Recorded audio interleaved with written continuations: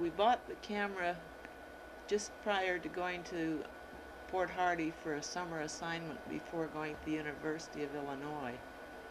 The first couple pictures we tried were black and white positives. We soon switched to color. I was 21 the summer of 1946. One of our favorite outings was to picnic at Clamshell Island in the bay near our house. Our neighbor, Uncle Willie, was a retired lighthouse keeper who spent most of his time sawing wood on the beach. I stopped in Edmonton on my way from Port Hardy to Illinois. This is Mother in front of her apartment.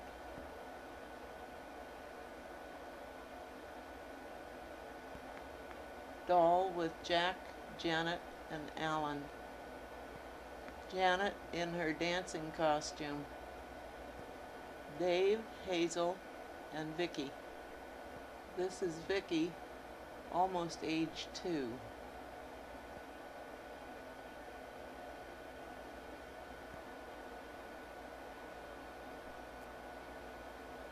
This is the big old house we bought in Champaign. We rented extra rooms to other students and remodeled the house so we could sell it at the end of our year. That's me just sitting and knitting. The Baroness came to Illinois with us.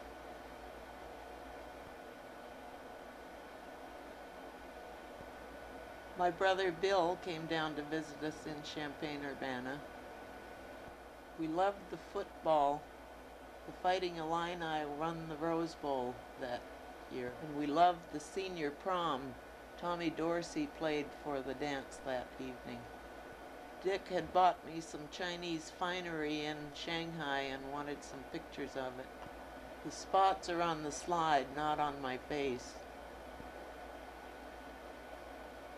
We visited Lincoln Park. This was Lincoln's home when he worked in Springfield, Illinois. And this is Lincoln's tomb in Springfield, Illinois. We enjoyed going to Chicago every now and then. This is the main drag at night. This is Mount Rushmore in South Dakota. We're on our car trip back to Seattle with Dick's mother now. We loved Yellowstone Park.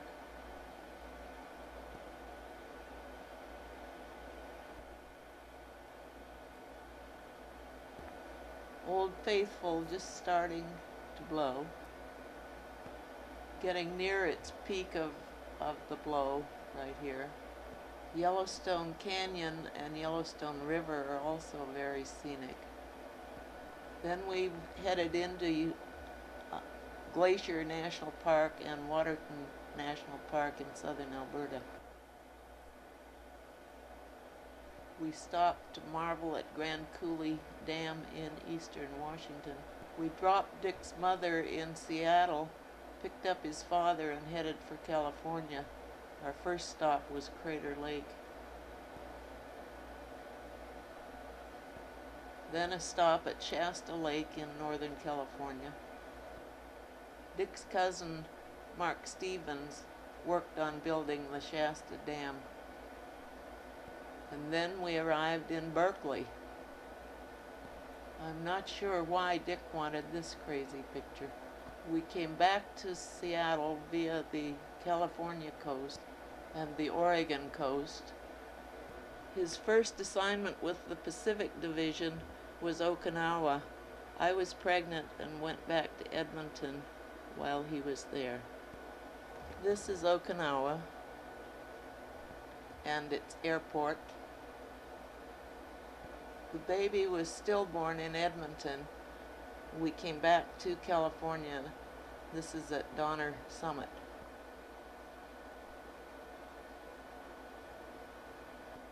Bobby Westberg and I took a trip up to Victoria. This is the Capitol buildings almost 50 years ago. And the Victoria Hotel.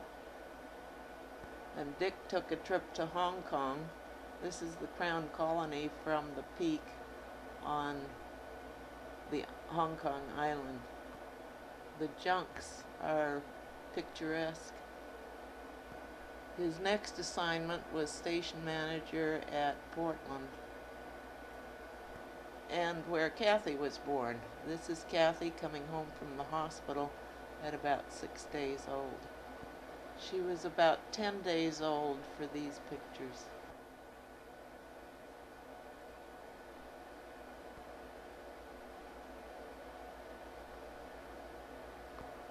In her crib, and not too happy on the couch, but loving her bath. Your father discreetly placed the washcloth to save her embarrassment. In her crib with the big doll that was mine when I was a little kid. She's a couple months old here. The Baroness chose keeping her face clean as her motherly contribution. You can see how moist her eye is. It had to be operated on when she was 1 to open the tear duct.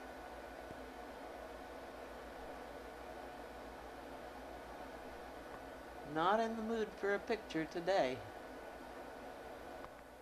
At about 7 or 8 months old with a little playmate.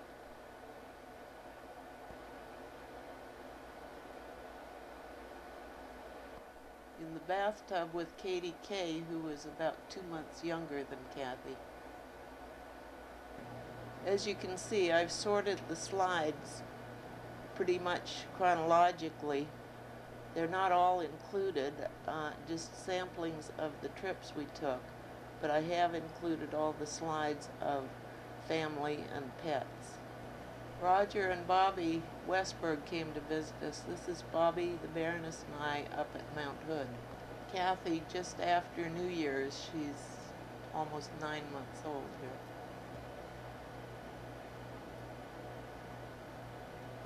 Her first birthday party in Portland with Katie Kay. I crocheted all those jackets and hats. Kathy and Baroness got to be pretty good friends.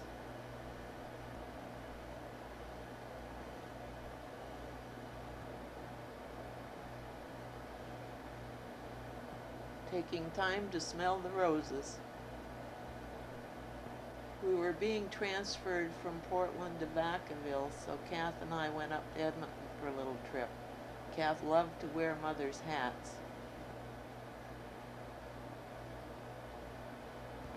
Kathy with Janet and Alan. Alan, he was about 5 here. And Janet, Jack, Janet, and Alan. Jack would be about 12 or 13 here. Doll. She hated having her picture taken. Staying cool in Vacaville in the middle of August was a full-time job. It was 110 degrees and the house wasn't air conditioned.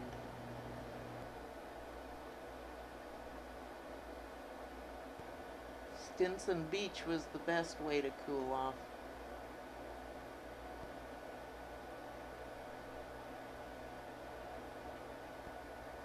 Kath was around 14 or 15 months old here.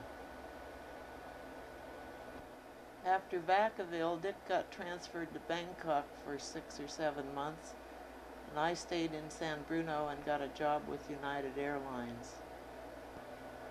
The Baroness in San Bruno. Dick had the camera with him in Bangkok. When he got back, we took a trip up to Sun Valley, Idaho. Kathy liked the swing and riding the donkey and her new feathered friends, and they liked her, especially when she was eating. I liked the bike riding. Then back to California with a stop in Virginia City. That's Kathy sitting on the curb. The end of October 1951, we were transferred to Honolulu, licking the egg beaters. On Waikiki with Paul Miller and Katie Kay, who had been stationed at Portland with us. Christmas in Lanikai, Hawaii.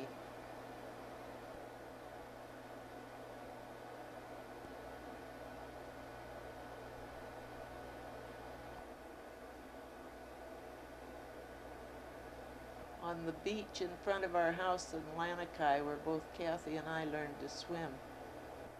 On her Christmas bicycle.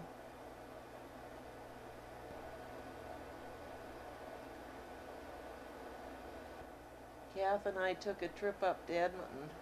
Bill and Roger came over from Winnipeg to have a visit with us. Bill with Kathy at Mother's apartment in Edmonton. Roger and Kathy. Brother Dave, who by then was working in Edmonton. Kath with Dave's daughters, Margaret and Kathy.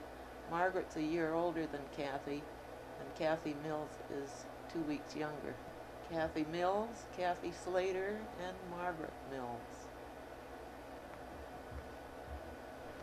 Dave with the two Kathys and Margaret. We were transferred to Canton Island at the end of 1952 when Dory was 4 weeks old. The Canton slides are arranged by geography, wildlife, facilities, people, events, pictures of the kids, and a few selected pictures of trips we took. First, an aerial view of Canton. The island is about 30 miles in perimeter with just the two small openings you can see there for tidal change for the lagoon. This is the south side of the island where the Pan Am families and bachelors lived and the British District Officer Station. This is looking towards the south side where the airport terminal and runways were. This is coming in to land on the north side, excuse me. This is in front of the passenger terminal at the airport at Canton. This is the launch Pan Am operated to transport the Pan Am workers from the south side to the north side at the airport. And it's the launch Linda was born on. That's the launch going past our front yard. This is about where we were when Linda was born. It scared Taruka, the boat boy, so bad he stalled the engine and we started drifting into the coral. This is the Pan Am Club on the south side. Ray and I having a cool drink. And the movie theater. Pan Am would ship movies down to Canton for us. And the Canton Island Hospital. And the Canton Island School. This is looking towards the finger piers where the flying boats used to land. You can see the theater there in the center of the picture. A fire drill for Pan Am and CAA practice. Various boats would call in at Canton. This is the Manoa Telly from Samoa. This is the President Taylor run aground at the entrance to the Canton Island Lagoon during the war. The superstructure's been cut off as it's in the process of being salvaged. This is from our front porch looking towards the British District Officer's house and facilities. This is looking the other direction from our front porch. These are the only coconut trees on the island. See my coral drying racks on the right-hand side? There was a large colony of frigate birds. When they're mating, the pouch under their throat inflates. They are big, beautiful birds. Once through with mating, the pouch goes down. Here the hen is sitting on her nest. We also had gannets. All the birds nested in the scaevola, which is only about 4 feet high. Here's a nesting gannet and a gannet chick and jillions of terns. The terns just nested on the ground, so the hermit crabs often would eat the eggs and the chicks. And the hermit crabs were big. And now to the people. This is Tuawa, who worked from me from when we arrived till we left, 2.5 years.